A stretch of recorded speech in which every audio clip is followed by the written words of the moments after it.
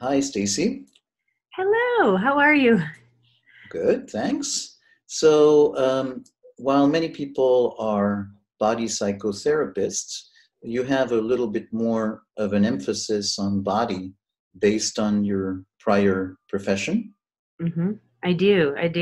I started my career originally in the interest of psychology, but ended up in exercise science first. And Hmm. then it was seeing the connection between what was happening on the fitness center floor, knowing metabolically or scientifically it should all be working out, and it wasn't because something in the psychology was getting in the way of, say, weight loss or some metabolic change like lowering blood pressure. And a lot of my clients kept crying. They would cry, and my colleagues would say, "Oh, your client's crying again over on the treadmill." And I realized I needed some more skills, and there was something about what I was able to do with them, ask them, be present to, that allowed them to open up differently. And at that point, they would almost always reach physical goals. So I went back to school and ended up in the world of psychology, and Hmm. then found my way to somatic psychology because it's the one that fit the best with what was happening on the exercise floor. Yeah, yeah, yeah. And so today, we talked a little bit before in terms of what we're going to cover. And hmm instead of an unstructured interview and structured conversation, we came up with a plan of four topics that we're going to cover in order to share with people who listen to this the sense of how you work and why you work that way. So Right. maybe you want to share what these four topics are before we go into detail? Yeah. So we're going to start with talking a little bit about what heart rate variability is and how that connects into the nervous system, because that's a big key piece of understanding how things all come together and those different elements of how we use the different parts of the body to drive down into what movements are needed. Then look at exercise and therapy. How do we actually use the movement themselves? And what does that movement mean in the therapy room, and how does that help shift, as well as then looking at maybe some specific diagnoses and or some specific treatment ideas, and then how the therapist actually uses their body as part of the treatment as well. Great, great. So let's go to the first one and talk about heart rate and heart rate variability and the nervous system. So when you look at heart rate and heart rate variability, um, part of so in the exercise world, heart rate is a big deal. It tells me how hard they're working. It helps me understand metabolically what's happening so that I can manipulate the systems, whether that be, say, overloading with weights or with speed or force or something, to change the way the body is engaging with that movement, which then allows the body to expand somehow, some way. So maybe my cardiovascular system gets stronger, or I build more muscle fiber or something like that. I might have to utilize fat stores, and as a result, I lose weight. So when I'm looking at heart rate from an exercise science point of view, I'm manipulating that as a way to manipulate the workload on the body and offer the stress load. So the heart rate is actually controlled by the nervous system. And it goes back and forth between the sympathetic and the parasympathetic, depending on where you are in the breath rate, which is signaling to the heart how to beat. And so when we're looking at the heart rate and what's in between the beats, the interbeat, we can see where their nervous system is. And so I think this is not going to be any news to anybody. The faster your heart rate, the more sympathetic you're going to be. When you breathe in, you actually close off the piece to the parasympathetic. So the sympathetic turns on for a moment. When you breathe out, the parasympathetic is in control. And the parasympathetic actually modulates the respiratory sinus arrhythmia, which is tied to the heart rate. So when I take a breath, I'm controlling my heart rate, which when we think about all the different breathing activities we have for people, part of what we're doing is manipulating their nervous system. And we're manipulating it through the breath rate, which then controls the heart rate, which then controls what's happening in the nervous system. And so it is a constant measure. The heart rate is a constant measure of what's happening in the system, both externally to the person and internally to the person. the nervous system is sending all sorts of signals up. About 80% of the information going comes from the viscera, or from the body.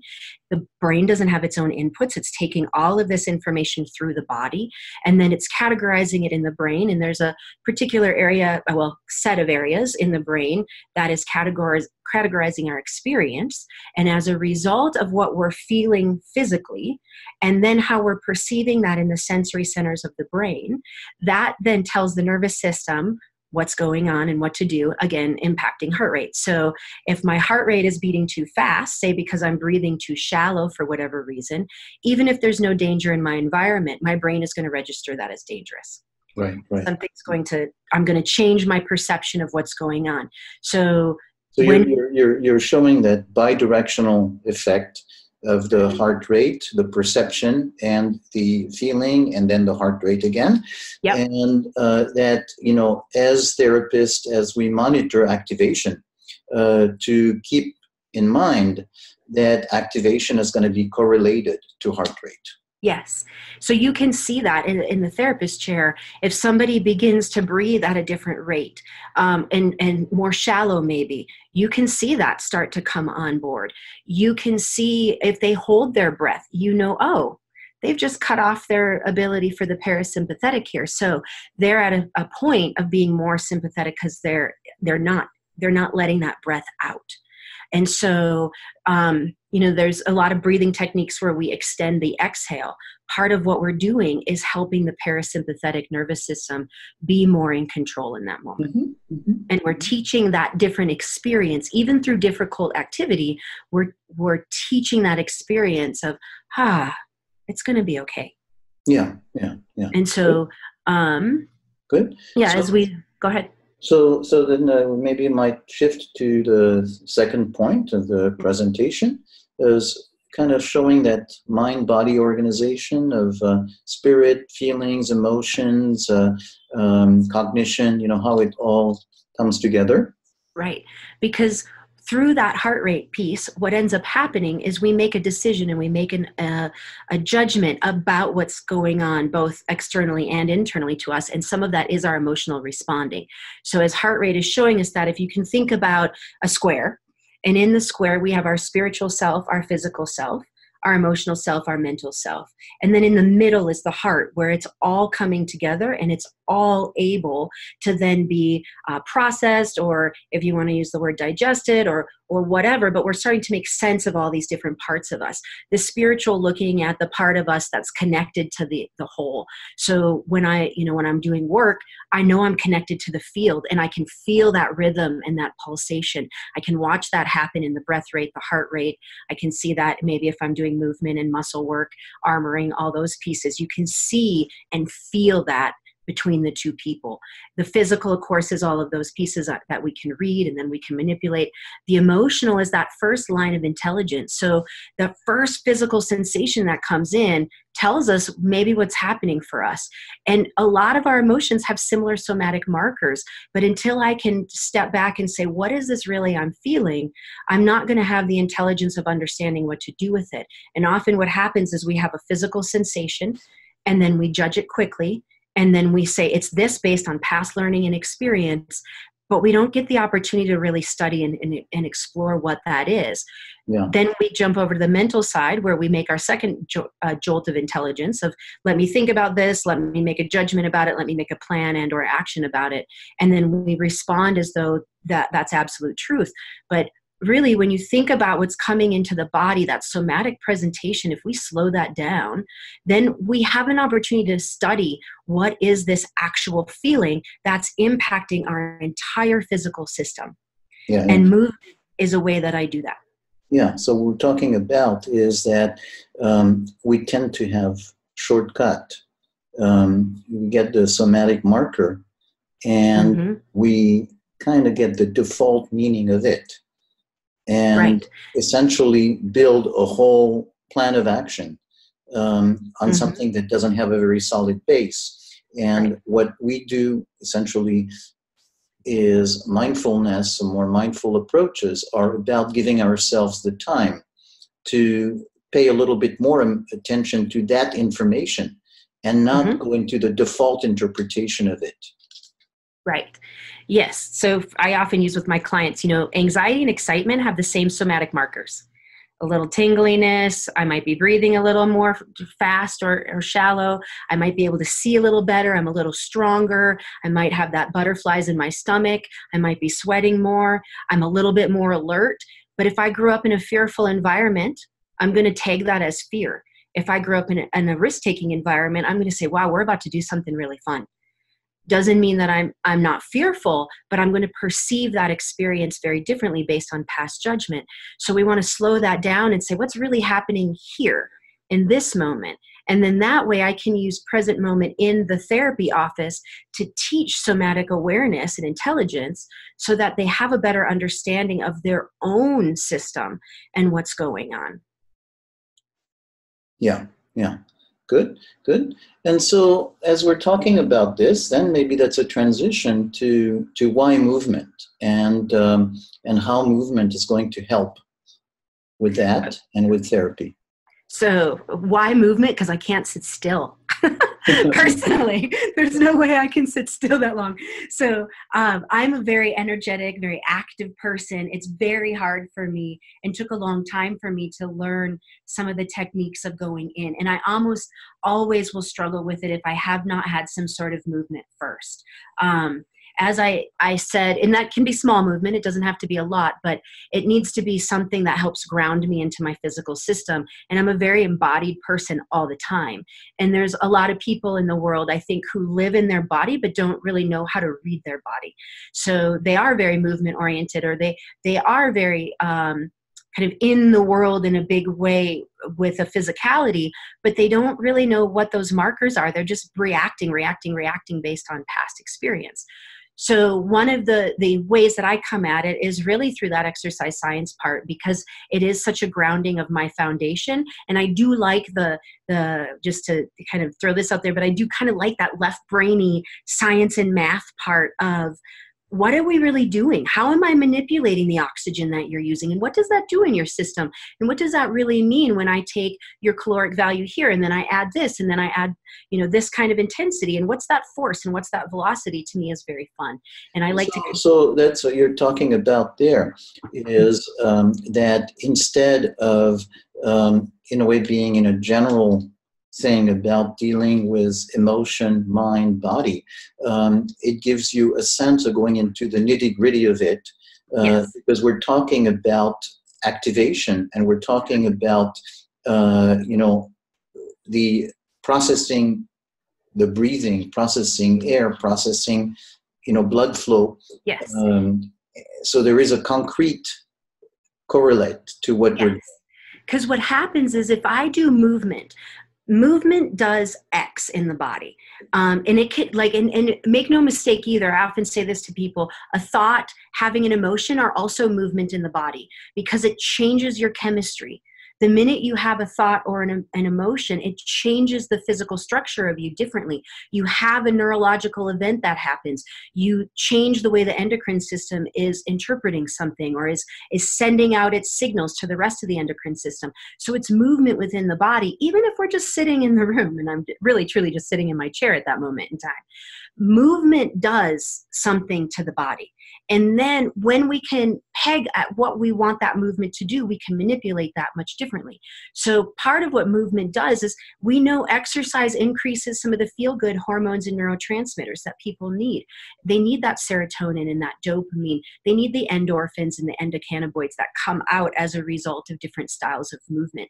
That helps them have a different experience of their particular place. So in my office, if I'm having them do some wall squats, I might have them there to a point where it's hard. They're starting to sweat and they don't want to stay there. And we're pushing through that just a little bit more because it's teaching them how to regulate themselves in that moment, as well as it might be about, the particular diagnoses they have. Is sometimes how I pick the different movements. Sometimes it's about helping them settle in so we can actually do a more mindful set of body sensation and trying to figure out what's going on in the present moment somatically. The other thing we know that happens concretely with exercise and movement is we increase brain-derived neurotrophic factor. That helps with neuroplasticity in the brain.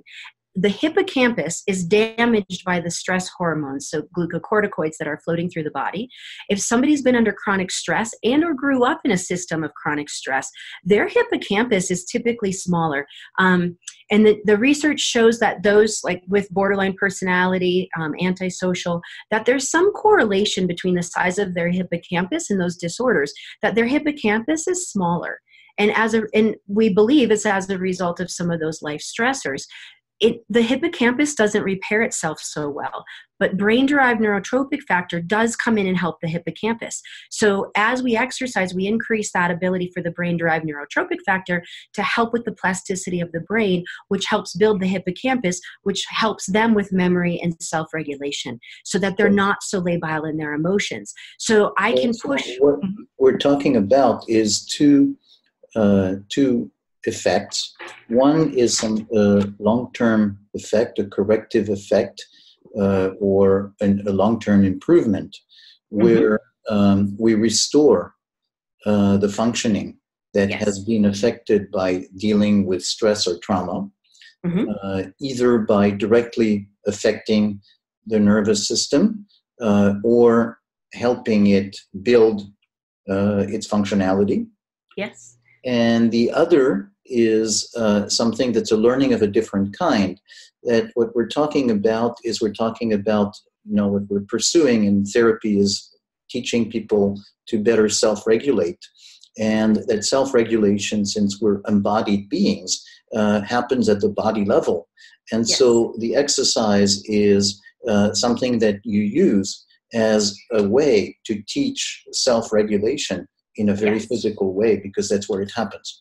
Right. Yes. And one of the other cool things that happens, and this came out of, or kind of led through some of my dissertation work and research, is that, so I really was looking at how stress impacts the body. And specifically, I thought it was trauma that mediated the ability for people to work out, because they would be in my office and they would say, oh, I had a panic attack. I couldn't exercise like you asked me to do. And when I was listening to their stories, I thought, that's not a panic attack. You were truly riding your bike uphill, and I live at 7,000 feet above sea level. So you really just were breathing hard, and your heart was taxed because you're not in very good shape. And it became apparent that, and so I'm going to overlay on the window of tolerance for what we might consider with trauma. Their window of tolerance for physical activity was so low, and it was tipping them out into these body sensations that reminded them of past experiences like traumatic events in their life. And then they were reacting as though it was panic. And it wasn't. It was truly just, wow, you just aren't in shape. And that was a pretty big hill for you to try to climb on your bike on day 2 of your exercise program. So it got me thinking, and then drove my research around what is it really that modulates the ability for people to engage in physical exercise. So many people with mental health issues have a lot of physical health issues. They, on average, die younger, and they get told all the time, go work out, and they don't. And so it became apparent that there was something going on. And part of what I started to see, and what my research helped guide, was, so there's this window, and if we again overlay it just on kind of the ability and sensitivity to the world in the window of tolerance, they might have a very small window for their somatic ability. That heart rate rising to climb that hill on that bike was too much, and it tipped them out above what they were able to handle.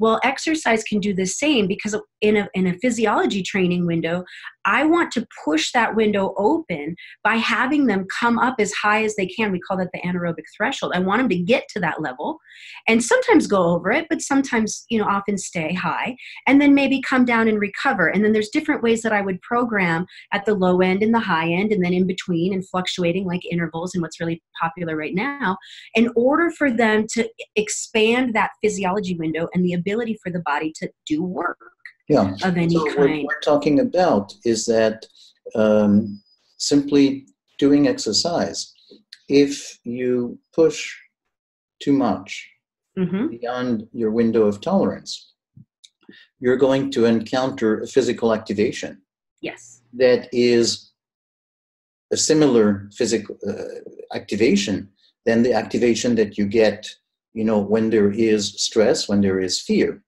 And as we talked about at the beginning, as human beings, we take a shortcut. So we experience that condition and find the meaning that comes most immediately. Right. So it's not in our experience, in our vocabulary, to associate that simply with exercise, then we're going to associate it with a panic situation. Right. And live it that way. And of course, it's going to have a life of its own. And then, the loop is going to come there. Right. And what you're doing is helping people understand the difference between the two sources of activation. Right. Because what I found in my research was those people who had more substance use disorder diagnoses. So they had the polysubstance, some of them up to 4 substance use disorders. They were the ones who could exercise the best.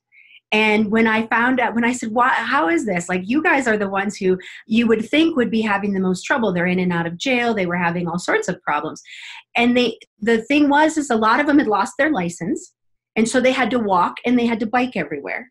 And a lot of them had been in and out of jail and continued to be in and out of jail during my research period. And qualitatively, they were able to tell me, well, there's nothing to do in jail. So I just walk, or I just work out, or I just whatever. And so it became apparent that not only was it exposure to the activity that was helping them lower their barriers and find the benefits, which then made it easier for them to participate. And so I started applying that information to everybody else in my therapy office. So I started saying, okay, well, if it's not trauma, and it really was panic was the one that was the most significantly correlated, was if you're having panic, you find more barriers and you don't participate in exercise very much. So it was, okay, well, I've got to figure out how to help you have an experience that is close to panic, but not. And that then pushed their ability to tolerate those somatic sensations, which then pushed their ability to tolerate all sorts of somatic sensations. So they could sit in group longer and not get angry at the person across the way. They could process a piece of trauma, maybe using a more traditional method like Hakomi, and not tip out as quickly. It was easier for me as the therapist. But so what we're talking about here is that you're getting people trained, there's literally a training effect of a higher activation level. But instead of just arriving at this activation level, say through trying to remember stressful moments, or, as we might do in a traditional trauma therapy, you can go to it through exercise. Yes. Through that, in the exercise, you get that higher level of activation, and you get the client to be accustomed to functioning with that higher level of activation without taking it as so much of a threat, so that when placed in a more stressful situation, they can on that that experience of being able to tolerate that activation in order to apply that in the emotional situation. Yes. And part of that, so some of the science behind that is part of what exercise does. So when we're stressed, our HPA axis is elevated. As a result of that stress that's running through the body and through those the neurotransmitters and the hormones that are running through the body as a result of the stressful situation, which we often see elevated in people who have trauma experiences in their history, that cortisol level stays elevated all the time for them. And then they have quicker spikes and drops than those of us who did not grow up in traumatic environments. So what ends up happening is people who are under chronic stress are operating as though their whole system is running at a faster rate all the time as a result of the chemistry within the body. What exercise does is it hits the same system because it's still stress on the body. But what it does is metabolize those hormones and neurotransmitters. So it utilizes up some of those things that are floating through the system, and it does so in a way that teaches people safety and containment within their own physical structure. It teaches them strength. It teaches them self-confidence. It allows them to assert themselves and use their space differently so that they really can start to play around with things like proximity and ability. And can I push against this? Can I pull from this? Can I move fast? Can I run? Can I get away? All those things that maybe they couldn't have done in the past, they get to explore in something like burpees. And then they go through that difficult exercise. They come out of it with not only the physical exhaustion of it, but the endorphins that are feel good. This piece.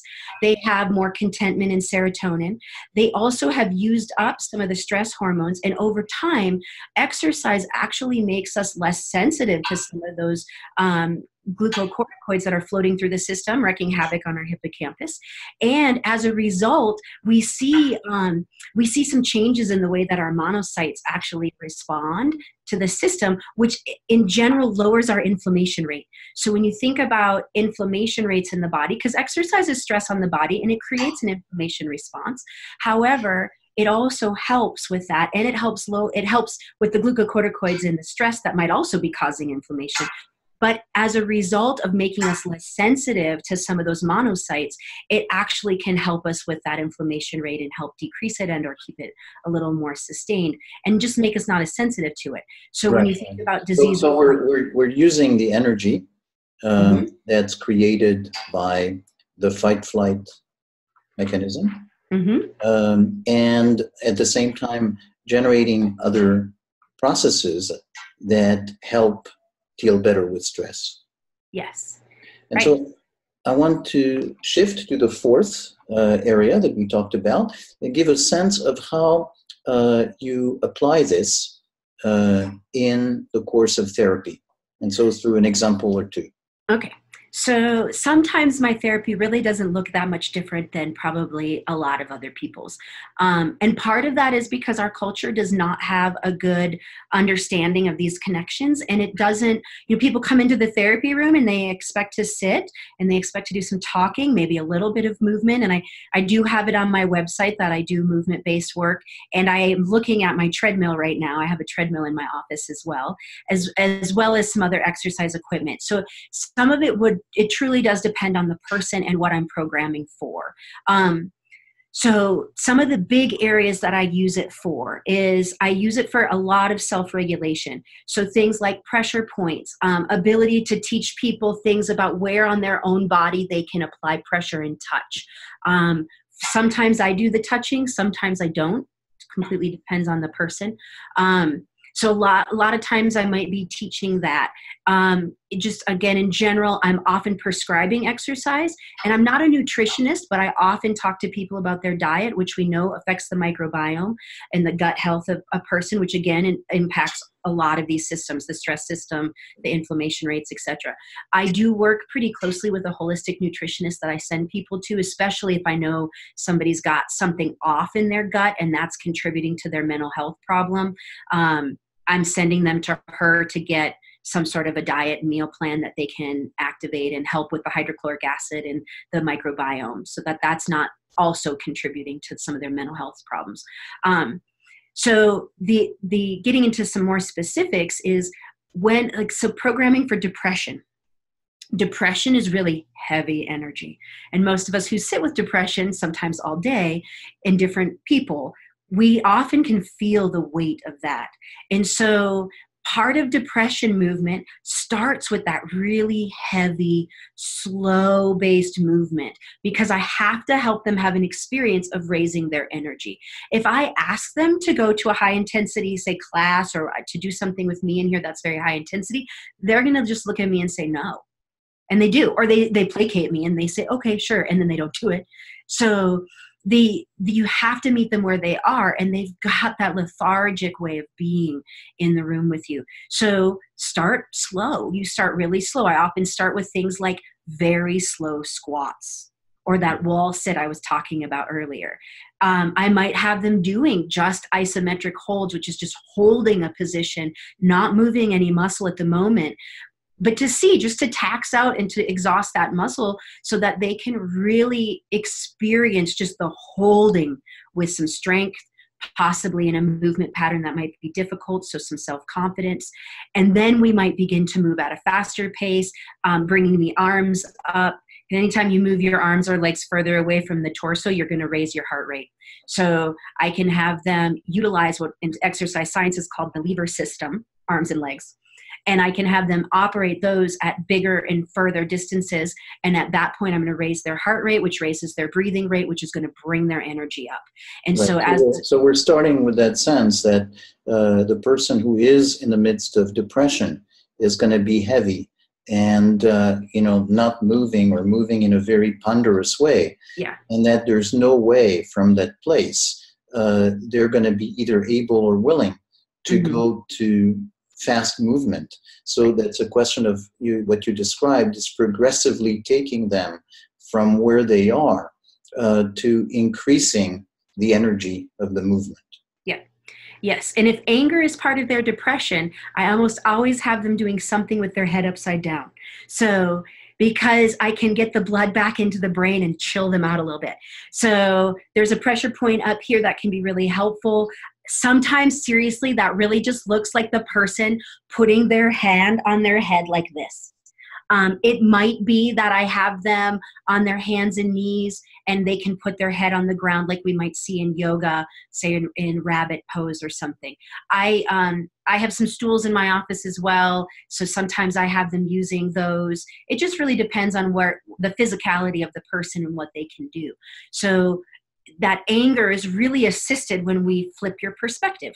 And so you have to, and two, when you get upside down, it's really hard for you to keep thinking about the same thing. And so you flip that perspective and now they have a little cooling off period. Sometimes it's really just for 30 seconds, a couple of breaths, and then I have them come back up. Sometimes it's the homework that I assign. Like, hey, I want you to go home and once a day I want you to do this for 10 breaths, where I'm also teaching them diaphragmatic breathing as well. Because when you're upside down in some of those positions, especially like say I have them in something similar to child's pose, but you're going to have to breathe more into your back. And that breathing into the back, in yoga philosophy, we're going to say, oh, that's breathing into the unknown, into the unseen, but it's also breathing into your parasympathetic nervous system. So it's allowing us to use the back of the diaphragm and the kidney, that little bit of massage that the kidneys get to slow down the nervous system and to allow the parasympathetic nervous system to come online too. So it kind of chills them out. So you've got to meet them where they are. And then sometimes I throw in those little pieces too and say, oh, well, okay, we did 10 squats. Now we're going to take a stretch. Mm-hmm. And really, I've got some pressure points that I'm utilizing as well as some breathing that I'm teaching in that moment without telling them. Sometimes, I shouldn't say that. Not everybody is, it's not an all or nothing. And some of my clients absolutely want to know everything that I'm doing. Some of them look at me and say, I'm not doing any of those breathing exercises. Oh, well, then let's get in child's pose and put some pressure here. And here's why. And then I just have them do the breathing exercise without them knowing. Right. Yeah. And so that's how you tinker with that energy. Right. Yeah. Yes. And so, yeah. And then later, of course, talking to them about, when we were in that and how you told me you felt, because often some of the differences of what I do in the office versus what I would do, say, on the fitness center floor, is in the office, there's periods of check-in. So we might do an exercise and we're going to check in. What do you notice? What's different? What were your thoughts that you had? Depending on the exercise piece that I'm doing, I'm going to have them be checking in between different things, which is also a period of time for me to teach them about what we just did for integration so that it doesn't just feel magical, that they actually have an understanding of why I'm asking them to do these things and why they need to do it outside of the therapy room too. Good. So maybe as we talked about the slowing down of depression, to give a sense of the range, do you want to talk a little bit about what you would do with people who have anxiety? Yes.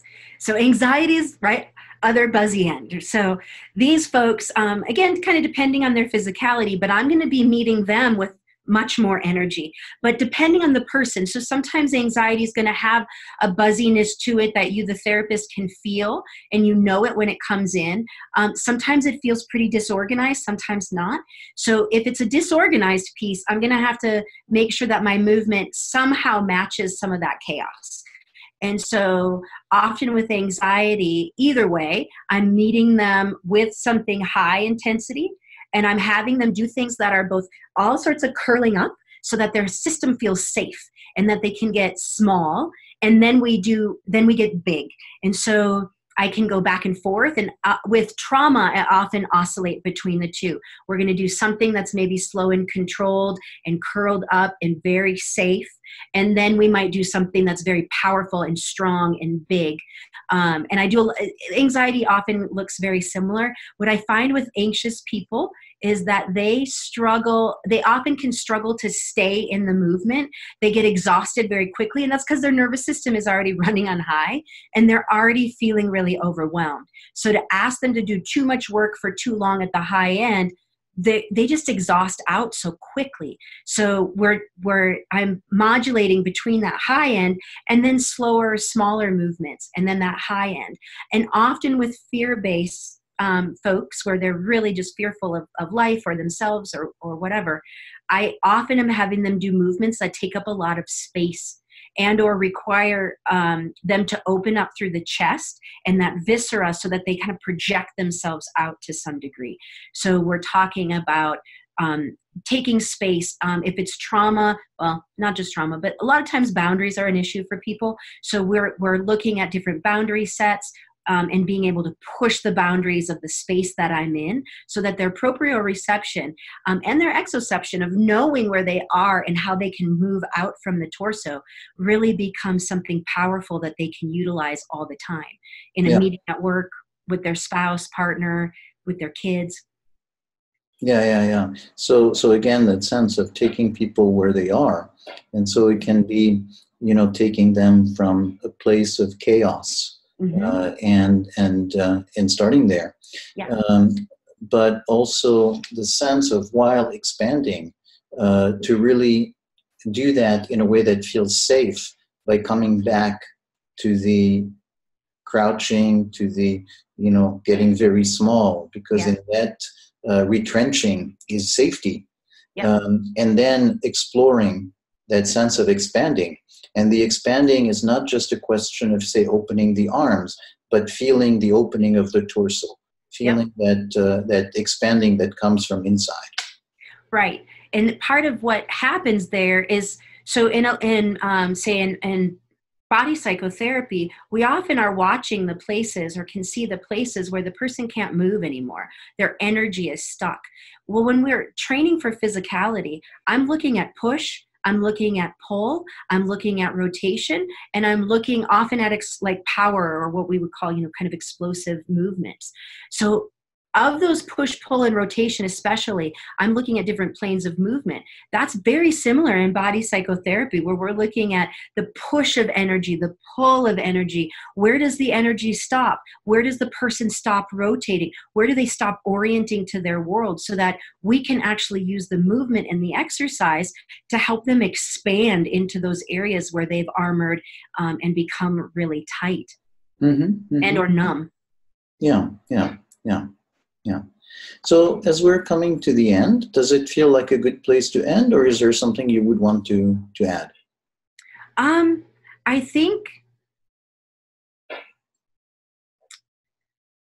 it's probably a good place to end. I would like to touch on a little bit about just some of the somatic countertransference and how you can use that. So part of the movement base is that you're creating electrical chemical little patterns within us, right? We're just electrical chemical little beings. And as a result, that information comes into the field.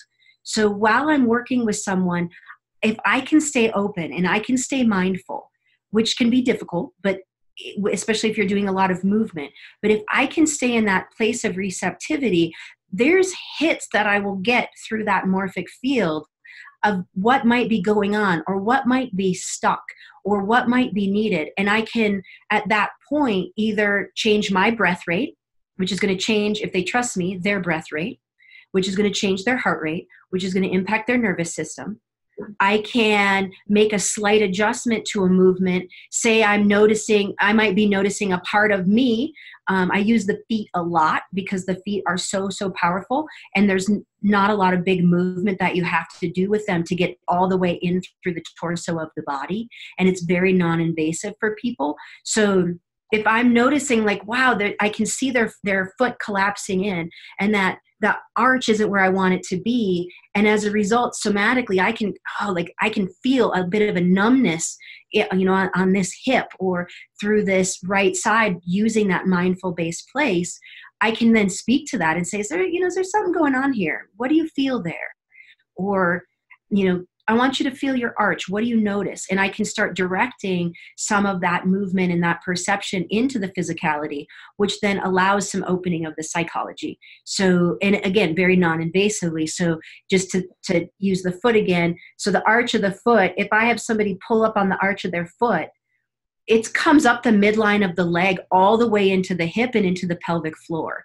So again, I'm impacting into the nervous system just by having them clench their toes maybe, or grab a ball or a towel, or even just put a pencil underneath the arch of their foot. And some of those really small movements that you might actually see more like in a physical therapy office in rehab become really, really powerful movements that you use to express our psychology and to give people a different experience of their body. And so now they have this experience of the pelvic floor where they may have been numb before. And as a result, now we may have a processing piece of emotion that may come out, or some thoughts that may come out, or something that then happens that we can shift. And when we're in that place of that resonance with other people, and we really use our own body as the tool and as the instrument, it becomes very, there's a synergy there. And often many people have never been met in that kind of relationship. And I think most of us somatic psychologists would say, oh, that's a lot of what we're doing. We're meeting that attunement and attachment. And we talk a lot about that. We talk a lot about right brain to right brain connectivity. But there's a lot of therapists who don't. So people coming into our offices aren't always knowing that some of that is what's actually doing the healing, is the fact that I noticed you were breathing too hard for what we're really doing here. And I took a deep breath and you followed me. So your parasympathetic nervous system came on board and said, see, we're safe. We can go a little bit more. So I want to maybe suggest you might want to just repeat that last part a little slowly, because in that, so what you were talking about is that sense of, very concrete way of meeting somebody and the experience of meeting them. And so to say, you're noticing that the client is breathing, is kind of holding their breath. Yes. And go ahead. Let me pick up. So so you're doing something with them. And again, it might truly just be sitting with them, but say I'm having them do something, and as a result, I'm noticing, oh man, they're really shallow in their breathing. And I'm getting a sense, and I think those of us who work a lot with that somatic realm of resonance, we get hits all the time of what might be going on in the other person. And many of our modalities in somatic psychology, we're going to label that. We're going to say something about that in order to bring that overt awareness in. So same thing. I might notice, wow, they're really breathing in a way that I don't think is helpful for this particular movement pattern. And I know they have the capacity for something a little different. That's an important piece. So I'm going to take a deep breath myself, and I'm going to watch to see if their body matches me. And often it will if they trust me. And so as a result, now they're maybe doing something very difficult. Again, I'll use my wall squat example because it's usually really difficult and people complain. And so they're up against the wall. I can tell they're sweating. Their muscles are starting to shake. They're starting to breathe more shallow. They're starting to move towards that high level of their window. I can take a deep breath and say, wow, this is really hard. And they match me often.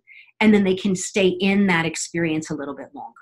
So that attunement and that piece of I'm here with you and you're not alone, and I kind of feel what's going on for you, is speaking to the subconscious mind by overtly labeling, wow, this is really hard. Or is that part numb? Like, I'm not sure I can feel that inner thigh. Like, what is that happening for you? And then they're able to repeat back to me yes or no, and either again get more specific, or they go, yeah, it is. And so what we're talking about is, this is within the context, not just of talking, the therapy that we would do, but something that where you are specifically working with a client physically, and they are pushing beyond the comfort zone in order to do something that is physically more challenging. Yes. Yeah. Yes. There's a particular exercise technique that it's called Tabata, very difficult, very structured. It's 4 minutes long. At the end of the 4 minutes, it's hard, very hard. By about round 6, we're down to core beliefs, and we're down to reprogramming and giving them a different way of languaging themselves, both physically and knowing themselves, thought-based, emotionally, all through both the physical nature of the work and then my attunement to them. Often, I am most trained in Hakomi, so I use a lot of Hakomi work, using some of those character structures and core belief structures that come out of Hakomi to overlay onto locomotor development and movement patterns while in mindfulness with them, while they're doing 4 minutes of very intense 20 seconds on, 10 seconds off, 20 seconds on, 10 seconds off of repetitive work. Great. Yeah, they usually get pretty angry about round 6. Round 7, we've got a new program. In round 8, they go, I don't know why that was such a big deal. Thanks, Stacy.